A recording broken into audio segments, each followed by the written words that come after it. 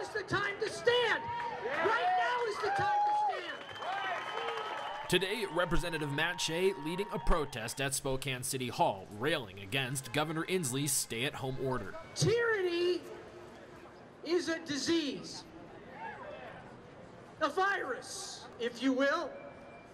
And I submit to you that we should tell Governor Inslee today that it is our aim to quarantine tyrants. But starting next year, any message Shea hopes to send the governor will no longer be sent as a member of the state house. Only a few hours after that protest, the filing deadline passed. And on the list of people running for state house, Shea was not among them. Instead, he's chosen to run for Republican precinct captain in a Spokane Valley neighborhood, a role that basically amounts to hyper-local grassroots organizing, and a significant decrease in power from state representative. Mainstream Republicans have been urging Shea to step down ever since an investigation last year found he'd engaged in an act of domestic terrorism. The House GOP removed him from their caucus, but he kept his seat. He's also continued making public appearances, publishing campaign literature, and raising money. He's reported donations as recently as late April. His website still in fact says re-elect Matt Shea. But tonight's surprising decision means unless he changes his mind and runs a write-in campaign, there will be no re-election. As for the nearly $50,000 in his war chest, that money can be given to charity, to a political party, back to donors, or theoretically transferred to his campaign for precinct captain, if the donors okay it. So,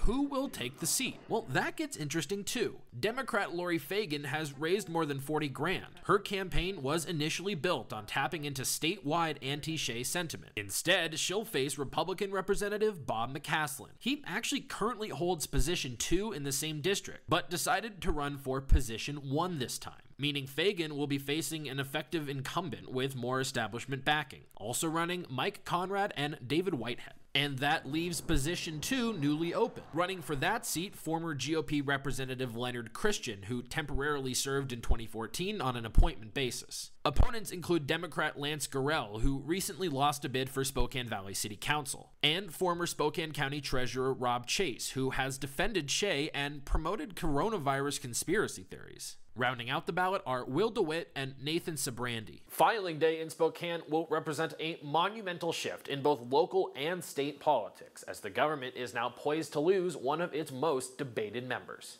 Casey Decker, KREM 2 News.